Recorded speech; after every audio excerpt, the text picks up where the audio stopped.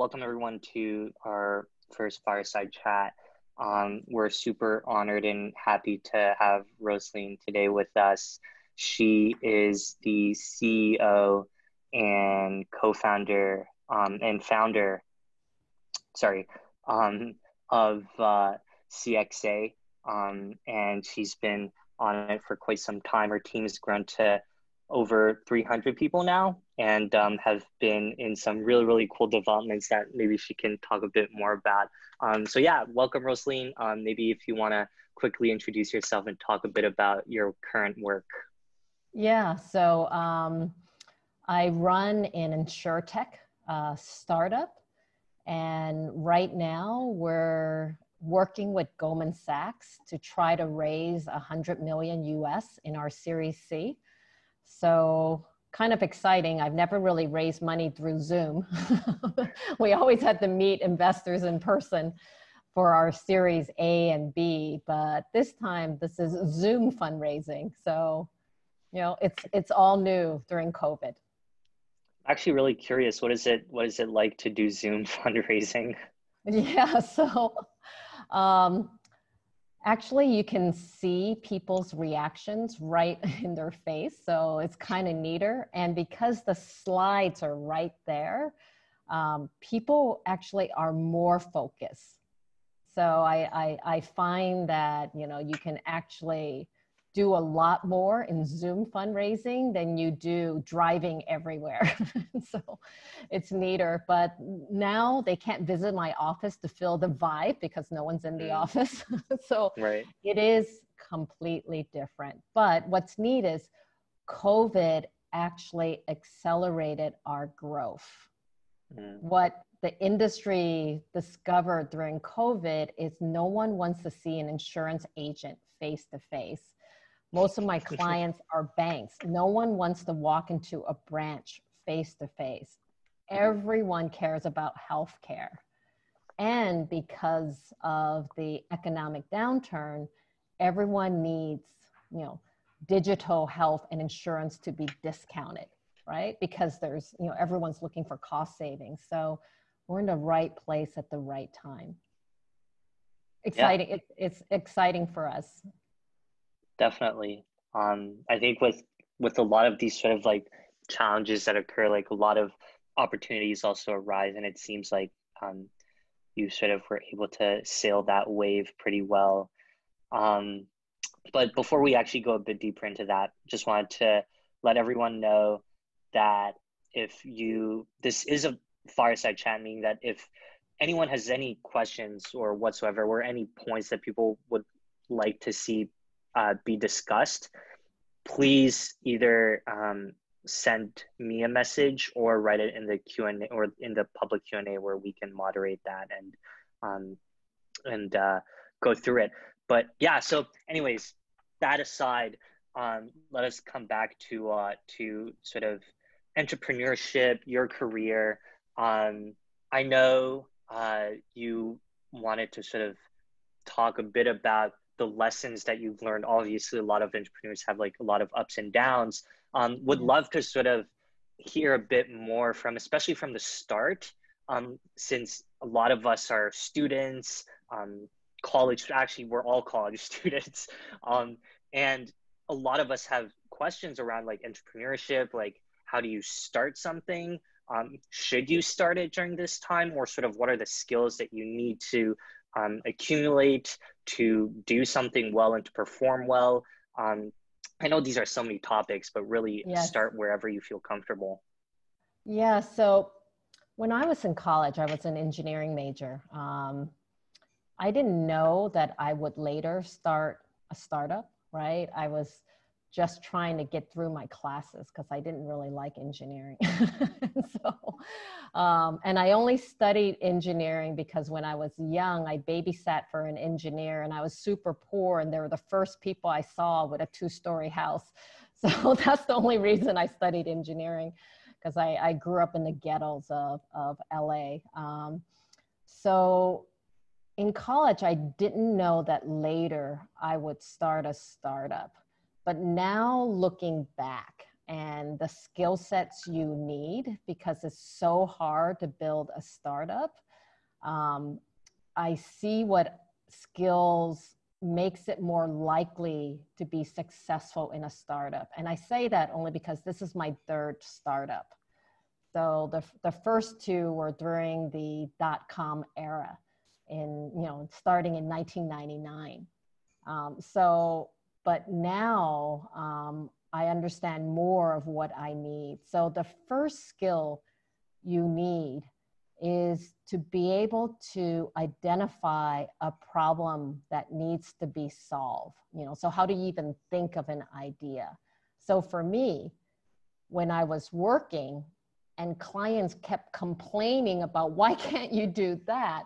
Right? So it came from real life. It just wasn't an idea that popped in my head when I was working and in my last job, and we grew 800%. By brute force. All of our clients kept complaining about, okay, why are costs rising so high in healthcare? Why does insurance suck? Why don't I really know what's happening? What it'll cover when I go to the hospital? Why does it only pay for me when I get sick or go to the hospital or I die, right? Why can't you pay for me to be healthy?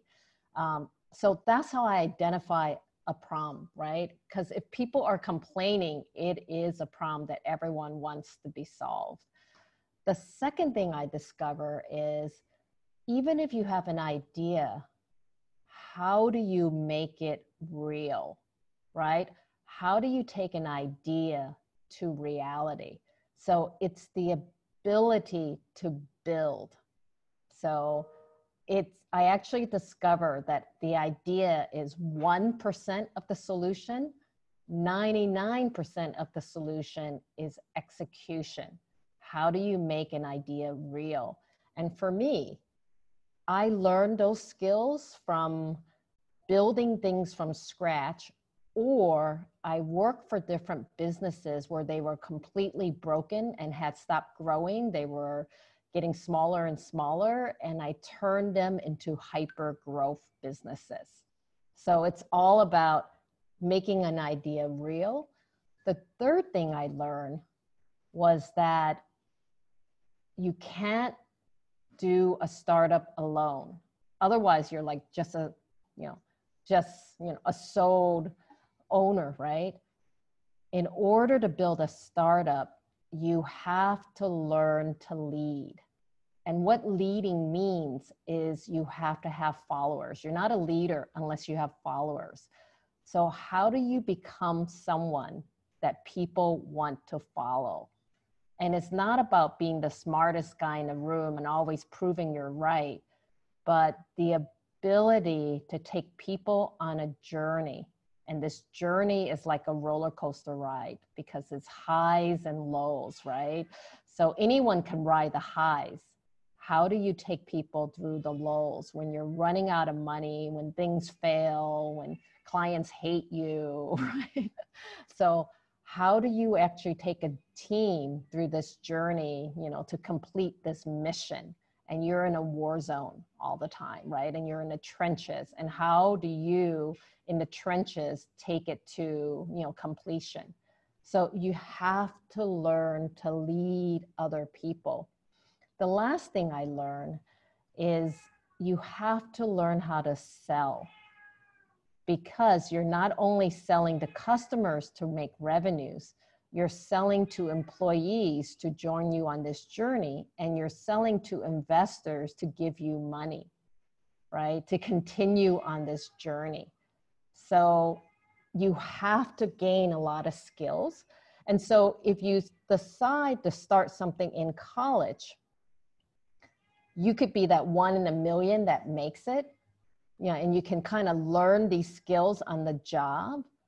But if you already have these skills going into building a startup, the ability to have an idea, the ability to execute, the ability to lead, the ability to sell, the ability to take teams through the lows, right, and bounce back together, even if there's no hope and you're like falling down the cliff, you have to find a way out. So I always believe your chances of success is if you can gain these skills, but you can gain these skills through clubs, right?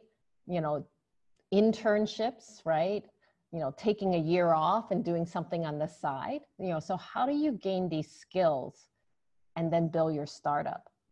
So it really is a journey, right? So in my third startup, I've accumulated 30 years of building startups and fixing broken businesses. So my chances of success are higher than others. Yeah, so I'm actually really curious. You mentioned the sort of startups that came before CXA, and what were some of like I guess like the biggest things that you learned out of um, the previous startups? Um, you mentioned how, you have to, you can't only ride the highs, you also have to be able to face the lows and overcome those. What were some of like those lows that you encountered that sort of taught you to become stronger when building CXA, or taught you some fundamental skills that you didn't know before until you actually faced that sort of challenge and difficulty? So we've gone through so many periods where you only have a month of salary left in the bank. Wow. And you have all these employees you have to pay, right? So what do you do, right? You know, so you're scrambling to not pay bills. You're scrambling to get your employees to not be paid, right? And a lot of my employees are not like new college grads. They have families with kids, and they could be the sole breadwinner, right? And you're trying to convince them to not be paid for the next 3 months. um, you're scrambling to raise money, right? You're scrambling to get loans. I factor all our invoices from our customers. You pay these vulture rates, but you know, you're willing to do that because every single month you're just buying time, right? And you're convincing hundreds of people to not bail on you, right? And so when you go through these times, there's always a path forward, right? And so how do you buy that time to get extra time? And we've convinced clients to give us extra money. So yeah, no, you're really, you know, when you're hand to mouth, right? Month to month sometimes, you have to give hope even if it feels like there's no more hope, while you're scrambling to find a path forward. And at the same time, you're trying to still get clients in because that's revenues. So yeah, no, when you're in a startup, you're really, I mean, it's like you're on this tightrope where any day you can die. But what I found is that there are always valid excuses for every failure. As the founder, how do you become that person that can overcome, you know, seemingly insurmountable odds and those valid excuses of failure, right? So as the founder, you have to be that type of person. So you have to build up that grit and resilience before you face these types of, you know, death challenges, right? Because you're always near death. Yeah, that's a really good way to put it. I see some of the questions coming in. We have someone asking, as someone who wants to go into tech plus social good, what tips would you give for how to best serve communities and leverage your startup slash company slash connections to uplift under-resourced communities? So what we do is we actually are a social good too, because we're cutting the cost of healthcare, and we're getting insurance, you know, to the underserved as well as the poor as well as the working population. So even if it's a social good, you still have to make it work. right? So, you know, startups, no matter what, have to find the money to pay their staff or to get volunteers to do this, to do the social good, you know. So it's finding that mission plus making it commercial, right? So you may be able to raise money from the Gates Foundation or others, but you still need to learn these skills. You still have people you have to lead. You still have to get yourself out there. You still have to you know, achieve a social mission. So yeah, achieving a social mission and achieving a profitable mission is not that different. It's building a company from scratch, right? And so you still need the same skill sets.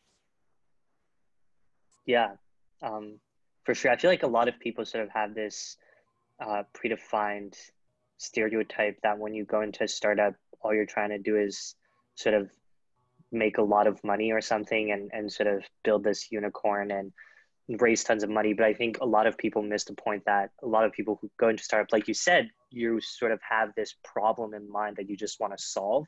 And whether that is part of a societal issue, or it has to do with under-resourced communities, or it's, you know, a tech issue, like people go into there, and like you said, like if you're able to keep, I mean, I'm speaking, I don't have any experience in this, but like listening to you talk, it makes a lot of sense, right? To have this sort of, to have the mission in mind and to know how to sort of weather the challenges.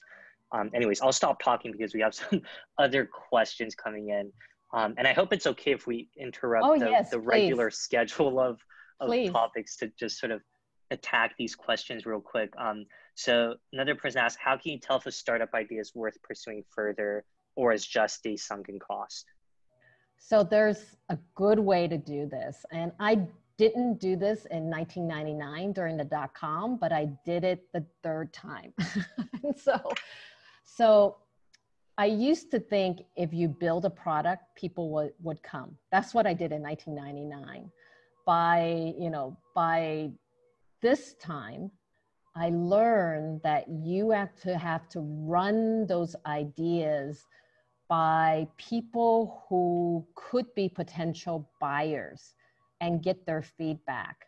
So, and you can build a prototype, and a prototype could be just PowerPoint, right? So when I left my last company, you know, because they had so many problems and they wouldn't give me $10 million to build the tech. So I spent $10 million. I mean, that's what really happened. So I spent all my family savings, you know, and a loan to build this issue. And so I went back to my ex-clients when I started CXA in my living room, and I showed them a prototype. And I went to clients who complained a lot, a huge amount. And I went to them and said, if I build this, would you buy it? And I showed them the prototype with PowerPoint. And then they would give me feedback. No, I would do this. I wouldn't do that, you know, come back again. So I took it to the next level. And then we built a mock-up, right? And I said, if this, would you pay me? Even if I'm in a startup, I'm no longer running the biggest broker in the world and running Asia. If I built this in my living room, would you pay for it? So I got a huge amount of feedback. So don't build a startup in your head, right? Build a startup and get feedback from potential buyers. So, and I ran that idea across 3 different industries. So I took the largest manufacturer in Singapore, I took the biggest technology company, and I went to a financial services company. And all 3, I gathered feedback, and then I built it. And they became my first 3 customers because they fed back all along the way. So yeah, so get feedback on your startup. Don't build it in isolation at all. I did that in 1999. So they won't come unless you're solving a problem that they feel is worth paying for. So when it comes to getting feedback, do you get you mentioned how you get feedback from buyers. Like what sort of were these people that you knew prior to Yes. coming up with this project? Okay. Yeah. Because I So can I'm imagine lucky this, because I've been in a career for a long right, time. right. Because I can imagine like a situation where sort of you have this product problem in mind, but you sort of don't have the contacts to the people that you want to reach out to, in which case, sort of what do you think is like the best way to sort of, like you said, test or prototype the idea to people? Do you sort of just like cold email people and see if they'll respond Yes. in any positive? Yeah. Yeah. I mean, look, you're at Harvard, right? And so use your network and use the alumni, because the alumni network is huge, right? And figure out some way to get to the right people. And it could even be professors, right? And their network. But you guys have the best network available. So leverage it, because the thing about selling is you will be rejected all the time. So you have to learn thick skin, right? It's part of learning to be a founder. You know, no one is going to coddle you, right? So you've got to figure out a way, right? So you have to have thick skin. And so, yeah, it's one of the trainings to be a founder. Every investor, you just need that 1 in 1,000 investor to believe in you, but you got to go through those 999 to get to that one. That's true. So That's true. this is like good training. Yeah, for sure. And like you said, it landed you your first three customers, so it worked out pretty well too. So Yes. But um they already trusted me from before. But yet when we offered them services, they complain incessantly, right? So I fixed those problems that they had problems with in my startup that the industry had never solved before. yeah. So that sort of touches upon your first advice about like sort of fixing a problem, right? Yes, yes, yes. It's not some idea in my head. It's a problem that needs to be solved. People Right, would pay for things that they hate. right. Yeah. Um, Someone else asks, you mentioned raising from Goldman now, but I want to learn more about the early days. So who were your seed or series A investors, and how did you secure them? So in Series A, the lead investor invested first in a company called Gojek. So they're like this Indonesian giant. It's like the Uber of Indonesia. We were their second investment, after Gojek. So they did a B2C investment, then we're the first B2B investment. And I got them because I actually, when I left my last company, I called everyone I knew that was in the investor world. Everyone. It's like, okay, would you invest in this type of idea? And so through this network, they got me to someone at the head of North Star. And so when I spoke to him, he said, hey, you have a lot of experience. Why don't you get on a board for me? Right. And help me with this startup. And I told him, no, I want to build my own startup. I'm not going to work on your board. and so we kept in touch. He was going to put in his personal money, but then he started a venture fund, and now he runs KKR, a famous investor, right? He runs Asia, the Asia office of KKR.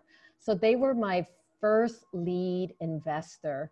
Then the others were people I either worked with.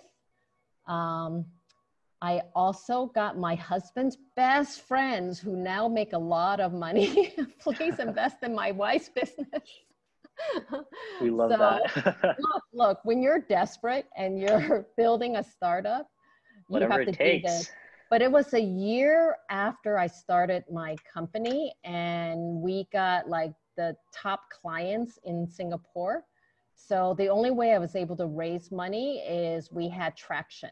So it wasn't an idea anymore. We actually showed that we were able to win, you know, big blue chip clients. And I also bought my first company during that year.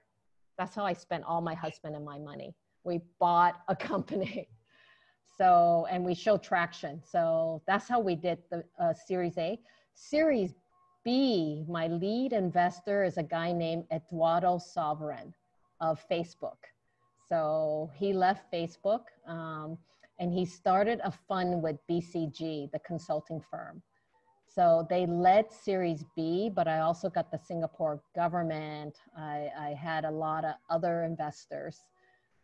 And then we had another round that was led by my clients, HSBC Bank, Aviva, Singtel, the largest phone company, right? So each stage, it was led by different people.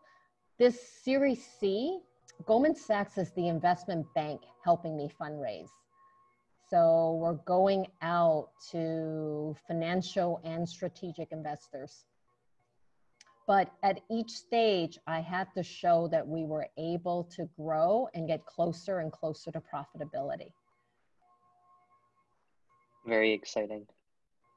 So another person asks, what are some traits of the best investors you've worked with and why? And did you ever pitch any of the major ones like Sequoia or A166Z? Andreessen is not here in Asia.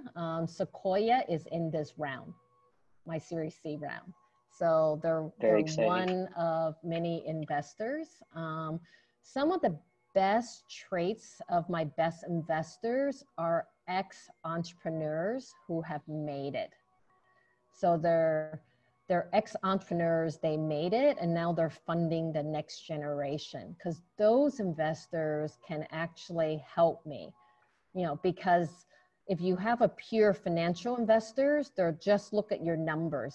I can read the numbers, right? But if you have an investor who also built their own companies, they actually know what it's like day to day when you have all your oops, right? When you've run out of money, when your clients are screaming at you, right? So when you're trying to open new countries, right? When you're trying to hire the best CTO.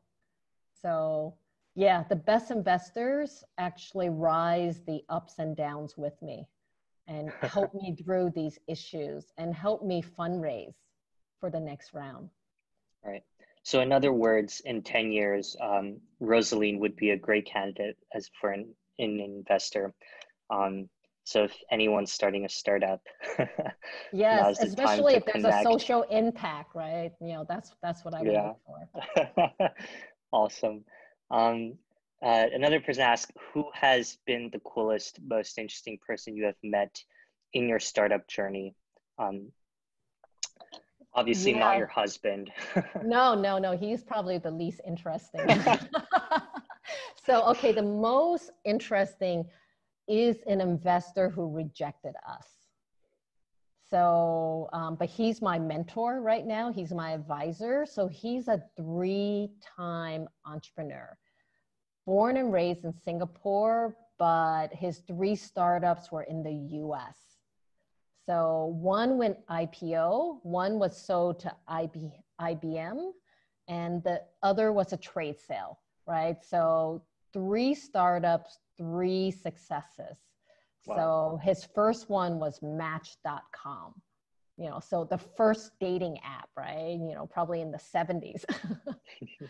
So he's here now in Singapore and Indonesia, and he's building another educational startup. He's a philanthropist, plus he's a venture. And when I tried to get him to invest in us in Series A, we didn't meet his criteria because he only invests in startups that is mostly tech. And I started with a startup that was mostly humans that I was trying to digitize. right? I was trying to fix the insurance brokerage world, right? And digitize it. So it takes years to digitize. So he's been the most interesting person because he's from Asia, but he made it in the US 3 times before coming back here to be a VC, philanthropist, entrepreneur, and advisor, building out the startup community here. So, and he does a lot of social good. So he's been pretty amazing. So I always go to him and I tell him, you were right. I should have done what you told me earlier. And so what his first advice to me was, you've hired these rainmakers who are brilliant jerks, right? And they bullied all your team, even though they bring in all the revenues. And I told them, but I need them because I need the revenues. But people kept leaving because of them, because they were so negative. They took all the credit. They blamed everybody. They were great to clients. They were mean to the staff. And so he was right. I need to get rid of the toxic people because no one wanted to join us if you have these toxic know-it-alls in your firm, right? Who are really political. So yeah, I'm always going to him and telling him, oh, I should have done it sooner. I wish. And now I tell people what he tells me. Yeah, very cool. And the last question we have here is, how do you manage running a startup with your family? You mentioned you were married, and one of the things I fear as a female founder is I would have to sacrifice marriage or having children and being a part of a family for my company. Yeah. It's so hard. So in 1999, through 2001, I built 2 startups. I was the builder. I wasn't the founder. And I stopped in 2001. I was actually commuting to Kuala Lumpur from Singapore. So every Monday morning at 4 a.m., we would drive 5 hours to Kuala Lumpur. I would stay there Monday through Friday, come home midnight on Friday. Didn't really sleep during the weekdays. And my kids and my husband were in Singapore. One weekend, I discovered my daughter had epilepsy and a learning disorder. So you can imagine the guilt. My daughter was 6, my son was 4. So I quit, right? I could not balance my family and my startup. And I just stopped right there and then. Of course, my husband didn't stop. He just kept working away because he was running a consulting firm called Oliver Wyman, right? He was the Asia Pac leader. He moved from New York to Asia. And so at that stage in my life, I couldn't balance family and my startups. But I happened to join an insurance company after that who told me I could work 4 days a week. After, I put my kids in special needs, we fixed the epilepsy, we fixed the learning disorder, and my daughter now works for Microsoft in Seattle. So, and she graduated from Tufts. So I couldn't balance then, but I could balance now because my kids are out of college. My husband, after I spent all his money, returned to work. He's no longer retired so that he could pay for the kids' education and rent for us. So I think it's all personal. It depends on what point in your life you are and how you can balance the two. My kids interned for my startups because we started in my living room. They both interned for me. My husband helped me in the first round of fundraising. So my family's been part of my startup life. So I think it's, you find a way, but at some point in your life, you can't do it all. So now I'm married for 30 years. I just had my 30th year wedding anniversary. My kids are 23 and 25, right? Congratulations. I don't know if they're due a startup or not, but we figured out a way to integrate work and family. But at different points in my life, I wasn't able to do that. Yeah, I guess that's also, it's also, the question is also very similar to, like, how do you balance, like, college and school with sort of working on a startup, right? And I sort of want to come back to this topic, like, is during college like a good time to start a startup? Like I've heard very like a lot of conflicting opinions on this question. Was curious on what you thought. Yeah, it just depends on the idea, right? If that idea, if you have spare capacity and you could build a startup, you know, during college where you could leverage your professors and leverage your friends and your classmates, you know, that's great. So I don't think there's ever a best time, right? For me, it was just accumulative knowledge and skills that I learned over time. Right. That's true. So yes, a lot of yeah, people succeed in college, right? that's I true. I was I was barely getting through school. Why did I study Yeah. engineering? I changed my major finally to cybernetics, where it was a Yeah, very cool. combination of psychology and engineering, which I like much more. Yeah, maybe I should switch out of engineering as well. Maybe that's the move to success. Um, Last question we have here. How did you think about the first 10 hires, your CTO slash CFO, et cetera, since they say your first few hires define the DNA of your team? How did you think about the traits of people that mattered for the culture you wanted to build? Wow, I've had so many learnings on this. So my first hire was a specialist in insurance. I needed a specialist.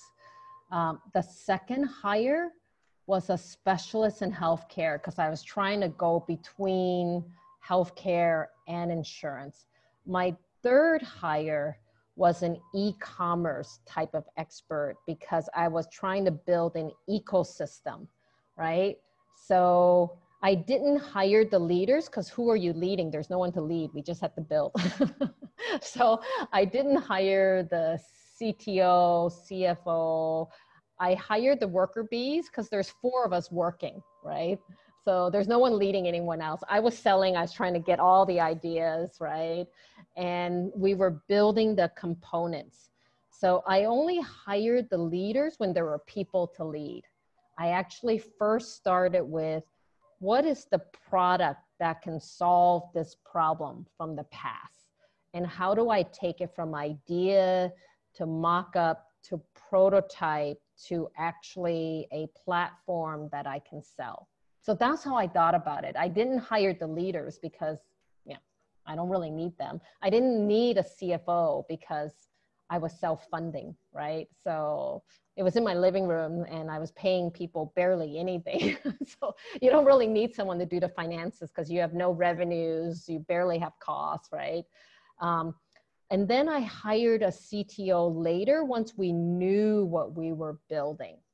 So we had to actually get the concept of the idea more real before I hired leaders. But the types of people that matter, and this is like a hard learning.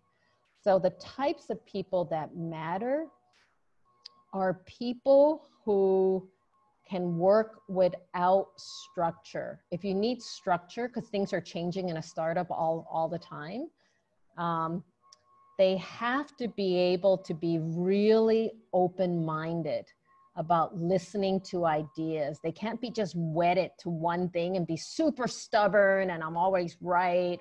Because you don't know what assumption is the one that'll work, right?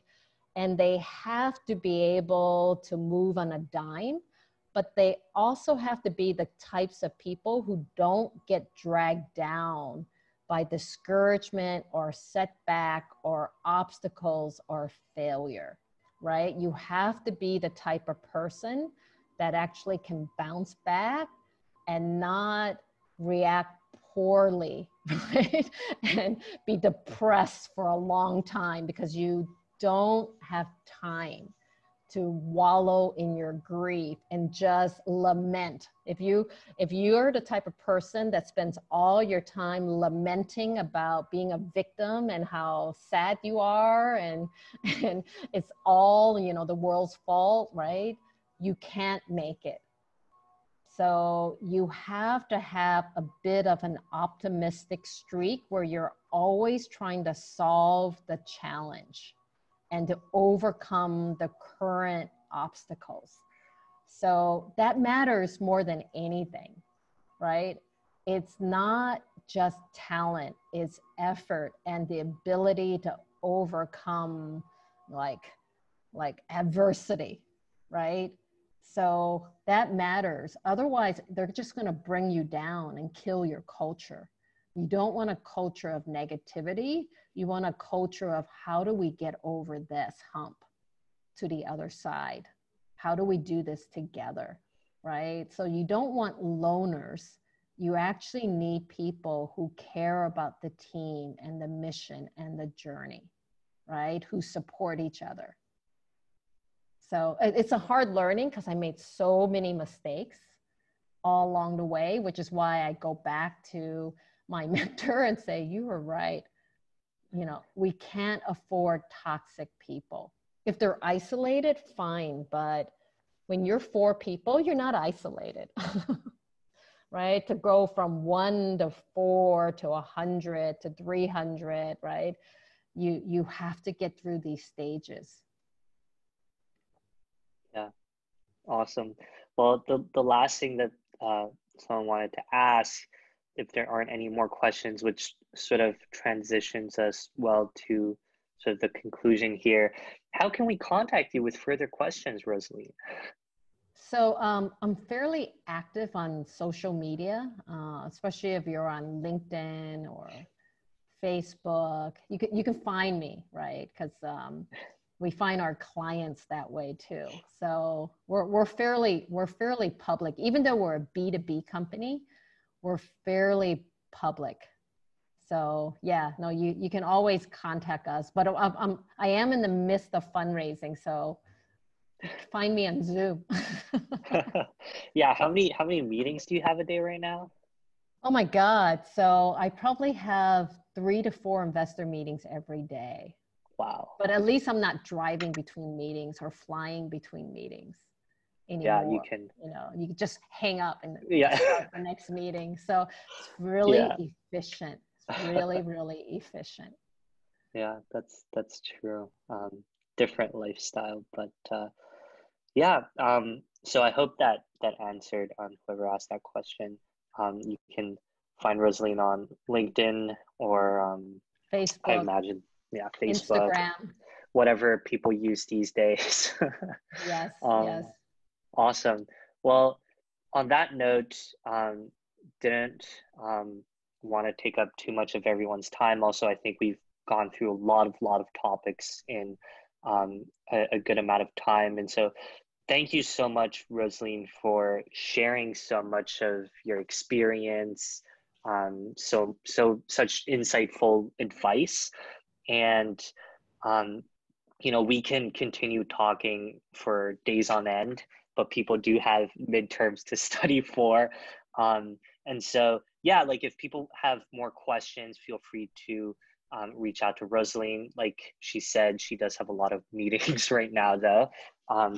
But again, thank you so much, Rosaline, for being with us tonight. A pleasure. Thank you. Good luck, everyone, on your midterms.